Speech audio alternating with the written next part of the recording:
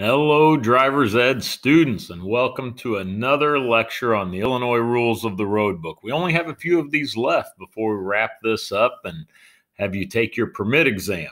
And just an update on that, the permit exam will be on Thursday, and I'll have full details on that later this week. So today, let's go ahead and get into our lecture. Yesterday, we talked about Chapter 9 and road signs. Today, we're going to be talking about Chapter 10, which covers traffic signals and pavement markings. And so these are obviously things that are very important for us to understand. Pavement markings are all over the place. The vast majority of the roads that we drive on have pavement markings. Now, some of the in-town roads, when you get into really residential areas, and some of the rural roads, when you're out in the country, don't have pavement markings. But all major highways and main roads in towns have pavement markings. And so we need to make sure we understand that. And then, of course, traffic signals, when we get into bigger areas like Edwardsville or St. Louis, these really come into play. So let's go ahead and get started and talk about the various things that we need to talk about today. We're going to start with traffic signals. So you can see right here that it says traffic lights at intersections usually have three colors. I mean, they almost always have three colors. I'm not sure why it says usually. I can't think of the last traffic signal I saw that didn't have these three colors. But anyway, we have red, yellow, and green. And one thing to note is that those colors are always in the same order, with red being at the top, yellow being in the middle, and green being at the bottom. You probably knew that, but you may not have thought of why they're always in that exact same order. And the answer is for people who are colorblind, people that can't distinguish between the colors, it's really important that those lights are always in the same order. So even if they can't tell the difference between red and green, which is a common form of color blindness, they know that if it's the light at the top, that's the red light. If it's the light at the bottom, that's the green light. This is not common around here, but there are some areas where the traffic lights, rather than being vertical like that, where they're in a top to bottom situation, they're in a left to right situation, or a horizontal. And then the red will always be on the left and the green will always be on the right. Okay.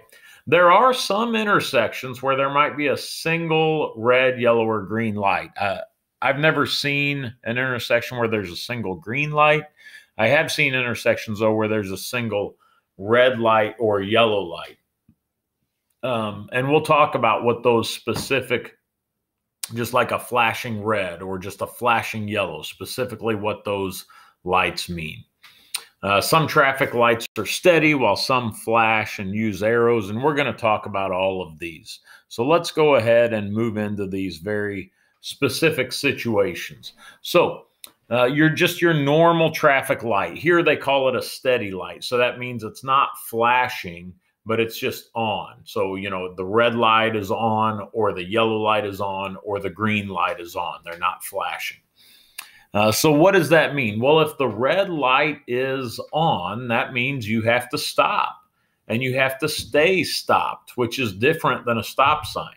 If you come up to a stop sign, you stop, and then once it's your turn, you go. That's not true at a red light. You stop and you stay stopped. Now, there are instances where you can proceed after you stop, and that would be if you're turning to the right. So if you pull up to a stoplight and you're turning right, as long as there's no sign saying you can't do this, once you make your complete stop, you yield to the traffic coming from the side, and then you can proceed. And so an example of that might be something like this. Here's a traffic light where we're coming into Edwardsville. This would be coming from Hamel down 157, and you're coming into Edwardsville, and here's this little T intersection, and you can see that there's a red light here at this intersection when the picture was taken. And so the only way you can do this is if you're over here in the right lane. But if you pull up and you make your stop here in the right lane, if it's clear, if there are no cars coming from the left, you can make the turn, and that's legal. We look here at the intersection. We don't see any signs that say no right turn on red, so that's a fine thing to do. Now, a really weird thing happens when you do this. If we make this right turn and we continue down the road here, we'll see that we're catching up to this white pickup. Let's get a little closer to this white pickup and take a look. What in the world is that? Look at that thing. It's got like a triple cab on it. All right, so this is a little camera trick that happened whenever Google car was driving around. This truck does not have a triple cab on it. It's just that whenever the camera took multiple images and spliced it together, it made it look like a triple cab.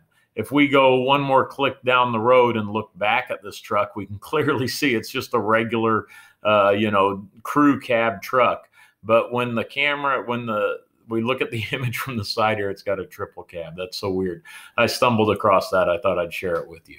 So yeah, at a red light, you can turn right once you've yielded to the rest of the traffic. But that red light means when that light turns red, you got to stop. You can't enter the intersection. What about when a light turns yellow? Well, if there is a yellow light, you see right here, it says the yellow light warns that the signal is changing from green to red. And when the red light appears, the driver may not enter the intersection. So that's kind of vague. It doesn't really give you a lot of information. Here's what you need to know. When that light turns yellow, if you are able to stop safely before you get to the intersection, that's really what you ought to do. Okay, because if you're far enough back that you can make that stop before you get to the intersection, then the light's going to turn red before you get there anyway, so you should be stopping. Now, if you're close to the intersection and the light turns yellow, you do not need to slam on your brakes to come to a screeching halt before you get to the intersection. That's not safe either. So in that situation, if you're already really close to the intersection and the light turns yellow, then you're going to glance both ways and you're going to proceed through the intersection with caution, and you're not doing anything illegal there.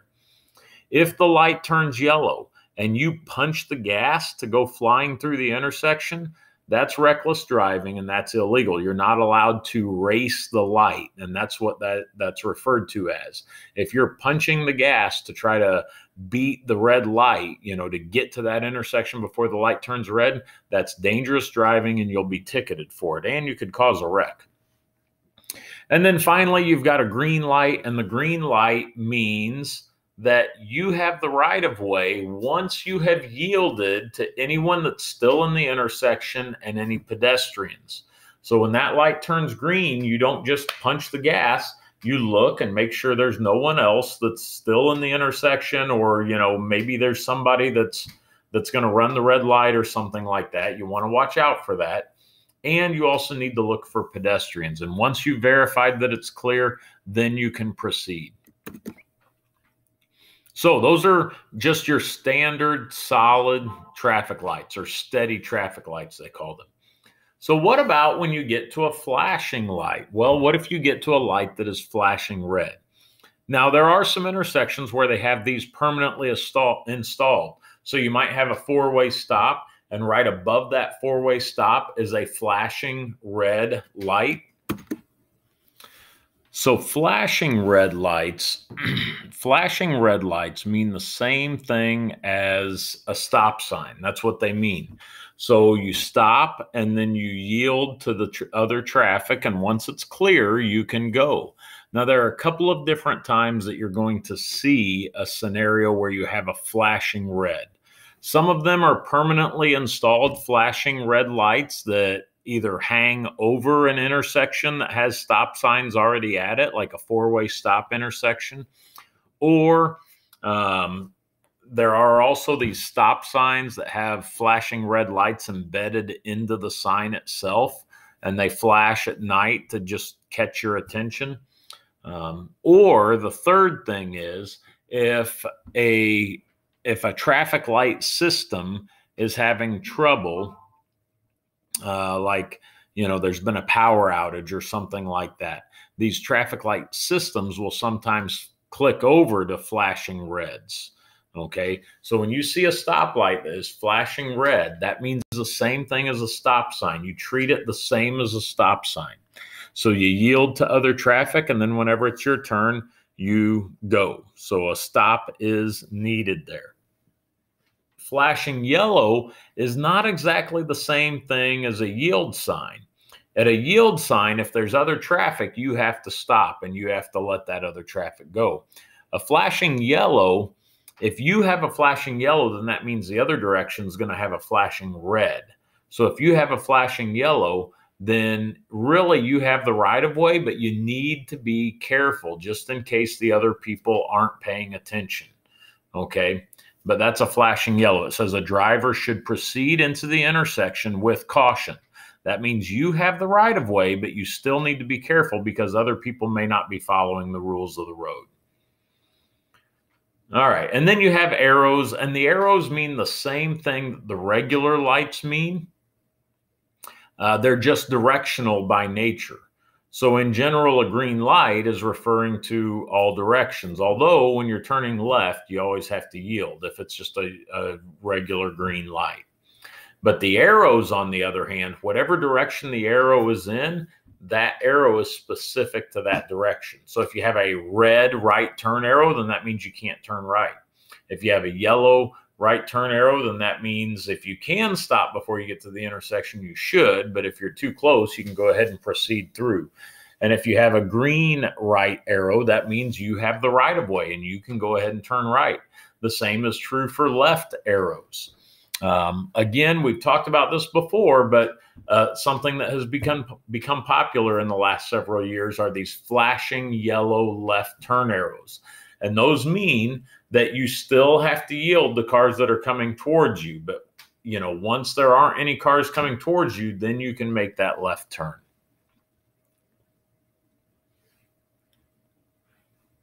We have our pedestrian signals and walk lights and crossings. So these are not talking to you as a driver, but talking to you as a pedestrian. If the walk signal is lit, which would either be with a pedestrian-shaped emblem, and it would be illuminated white, okay, or just the word walk, which would also be illuminated white. If that is illuminated, if that light is on, then that means the pedestrian can cross with caution. Okay, you always have to watch out. You have no protection against a car. If a car hits you, you're going to get hurt or killed, even if you had the right of way. If the don't walk is flashing or there's an upraised hand that's flashing, that means if you're already out in the road, go ahead and finish your way across the crosswalk. If you haven't entered the road yet, then you should stop and stay on the sidewalk. Don't go out into the road. And if don't walk is constantly lit, then that means you are not allowed to enter the roadway. Lane signals, these aren't something we have anywhere around here, but you'll see them on tollways and interstates, and they tell you which lanes are open and which lanes are okay to use. You can also see these in larger metropolitan areas, but these aren't something that we have around here. But they're pretty self-explanatory. If there's a big red X over a lane on a tollway, that means that lane's not open. Go to a different lane. If there's a green arrow on that lane, that means you can use that lane. Okay, so that was traffic lights. Next, we're going to get into pavement markings. Okay, there are a few special pavement markings, but right now we're going to focus on four main things. So there are two colors that you need to know, and there are two shapes, I guess we could say, that you need to know. The colors are white and yellow, and the shapes are solid or broken, or solid or dashed, we might say. So let's talk about those colors first. So the color yellow always is used to separate lanes of traffic moving in opposite directions. So let's take a look at Main Street right here in Staunton. And so you can see running down Main Street, we have a double solid yellow line. Now, that's what we're talking about right now is the color yellow. So you can see that this yellow is used to mark the difference between traffic moving in opposite directions. So on the right-hand side of the road, we have traffic moving in this direction. And on the left-hand side of the road, we have traffic moving in this direction. So it's separating lanes of traffic moving in opposite directions. So that's a yellow line. A white line, on the other hand, can be used for one of two things. So it can be used for two different things. One is that it can be used to mark the edge of a roadway.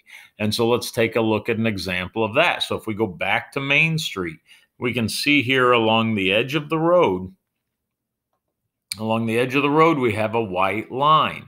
That's marking the edge of the roadway. It also happens to be, in this case, marking the edge of a parking space because we have parallel parking spaces here on Main Street. And when you're doing your behind-the-wheel driving with me, you'll get to park in those spaces. Yes, we do parallel parking in behind-the-wheel driver's ed, so make sure you practice up for that. So that is one use of the white line, is marking the edge of a roadway. And here is another use of the white line. So here you can see that we have white lines here. Then now they're dashed lines or broken lines, and we'll get to that in a second. But they are white, and they're used to separate lanes of traffic moving in the same direction. So they can be used to mark the edge of a roadway, or they can separate lanes of traffic moving in the same direction. And here we're out on 55 by the Dairy Queen exit there at Staunton. You can see the Madison Telco building over here. And you'll also notice that on the left side of the interstate here, what color line do we have? That's right, we have a yellow line, because on the other side of this line and on the other side of the median, we have traffic moving in the opposite direction, and that's what a yellow line separates, traffic moving in opposite directions. So there's an example of a white line marking the edge of a roadway, and that would be like the example here on Main Street. And we also have a white line that is broken here, but the white line separating traffic moving in the lanes of traffic moving in the same direction rather than opposite directions. Trying to fast forward, or not fast forward, but move forward a little bit here on this image so I can show you that the right-hand side of the roadway has a solid white line, but this is a really long on-ramp here. Here we go. Here's another example. This jumped us over onto the frontage road, but you can see here on the edge of the road, we have a white line marking the edge, and going down the middle, we have a yellow line separating lanes of traffic moving in opposite directions. Okay, so that's white line versus yellow line. Now let's talk about broken line versus solid line. So what you need to know is that a solid line means do not cross or do not pass. So here on the edge of the road, it means, hey, don't go across this. This is the edge of the road. If you go across this line, you're going to get off into the grass.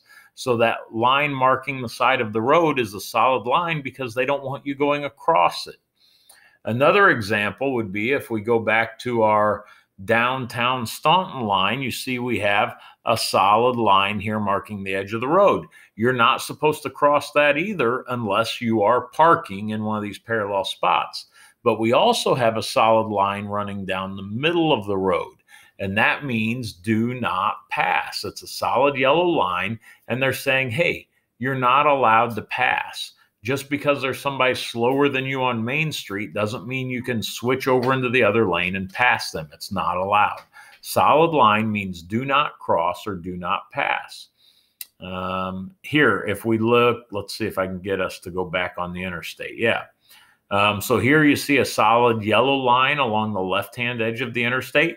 That means do not cross. You're not supposed to cross that and end up over on the shoulder, unless you got some kind of an emergency. And we see the same thing over on the right. It's a solid white line, which means do not cross. You're not supposed to go over there on the shoulder unless you have some type of emergency. So that's a solid line. We also have broken lines. A broken line means that you can cross it or you can pass. So let's find an example here. Here's I-55. So you can see running down the middle, separating the two lanes, we have a broken white line, and that means you can cross it. You can switch lanes. That's allowable. If we go over to this scenario in Main Street, you can see that it's solid. It's not broken. So that means you cannot cross it. You can't cross it there. If we hop back over to the frontage road, you can see that we have a broken yellow line or a dotted yellow line. That means that you can pass. Now it's yellow, so that means traffic is moving in opposite directions. So you're going to have to yield to oncoming traffic, but you can pass if it's clear. So that's what a broken line means. Let's continue on here. Here we see a good example of, you could have a car that's right here, and we'll call this car A, and here is car B. Well, that's a really bad letter B. That's a touch better, but it's still pretty miserable. So here, can A pass car B? Well, not yet, but as soon as they get up to this area, if it's clear, then they can make that pass once they get to the dotted line. But any cars on the right-hand side of this road or the top side of this road, they can't pass because they have a solid line on their side. A and B have a solid line on their side up until they get to this broken point. Car C has a solid line the entire way in this example here. Okay, so that gives us some information about passing. So the dotted line means you can cross or can pass. A solid line means you can't. If there's a solid and a dotted, then whatever line is on your side of the road is the one that applies to you. Okay, now we come to something that can be quite confusing, and that is the two-way left turn lane. So a two-way left turn lane is exactly what it says. It's two-way, meaning cars can come from either direction, and it's only there so cars can turn left. So here we see an example. You notice it has a solid yellow line and a dotted yellow line inside of that. That's kind of confusing because we just got done saying if it's a solid line, you're not supposed to cross it. But you can cross it if you're getting ready to turn left. And not only can you, but you have to. So let's say that we're car A right here that I'm drawing. I'm trying to be really careful and do a good job. Not so great. And let's say that we're going to turn into this driveway right here. So we are not allowed to stay in this lane and then make the turn. We have to get over into this lane, and then we can make the turn into that driveway. The tricky part about a two-way left turn lane is that let's say this car right here, let's call them C. Let's say that they want to turn into this driveway right here.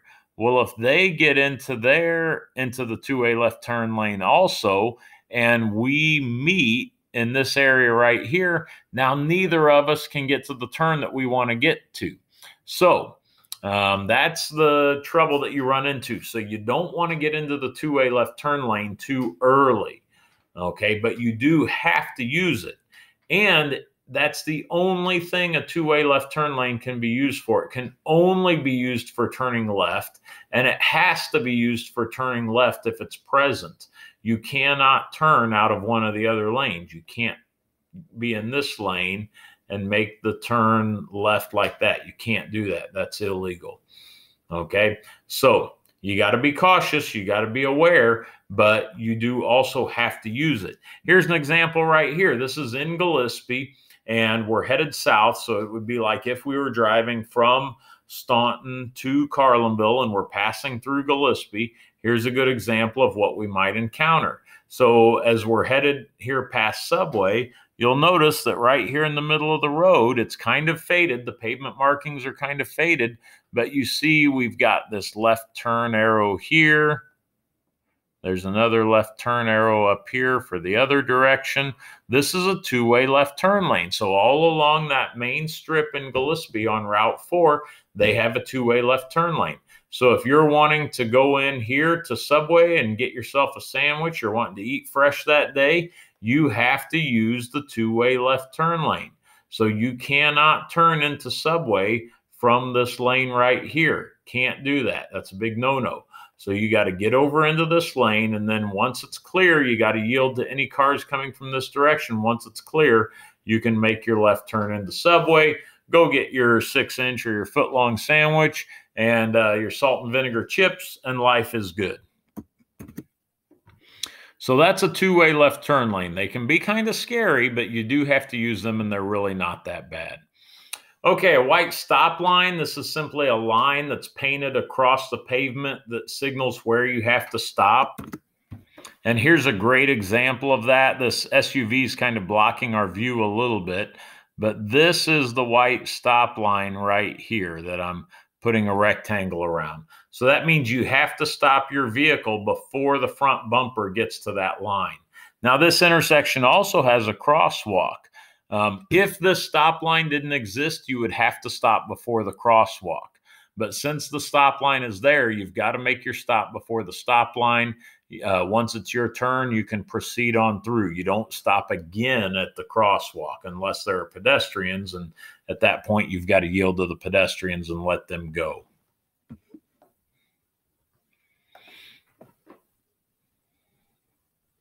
And so that gave us a look also at the crosswalk lines. You've got to yield to pedestrians in the crosswalks.